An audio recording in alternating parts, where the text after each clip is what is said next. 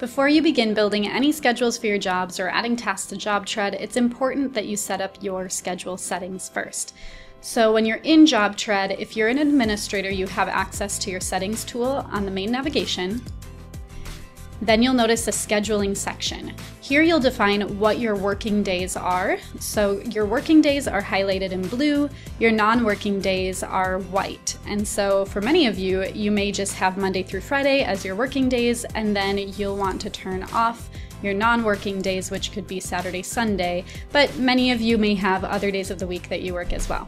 Don't worry, you can always override these when you're building a job schedule if you do need to work on the weekends or on your non-working day periodically.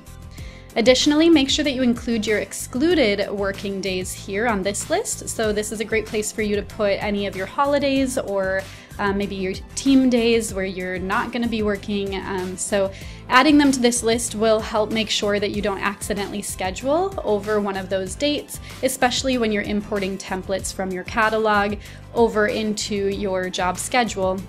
This way it will skip your non-working days when you're scheduling out those tasks. Now, when you navigate to one of your jobs, you'll notice that in the Schedule tab, your non-working days are hidden from the days of the week here. And so in this case, you can see Monday through Friday, and then the non-working days of Saturday and Sunday are not showing. It will also be skipping any of your excluded working days or your holidays as well. If you wanted to display your non-working days in this view, you can always click on Show All Days, and here you'll also see your Saturday and Sunday displaying as well. So when you're scheduling a new task, you can still schedule on your non-working days if you'd like to.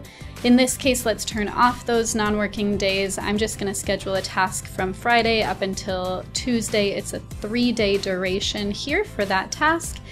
Now, if I show all working days, that 3 days turns into 5 days because it's taking into account those weekend or non-working days. If that task happens to land or start or end on a non-working day, then when you collapse your non-working days, it will still show the non-working day where a task is starting or ending, just to make sure that you're not going to miss something that you were planning to do.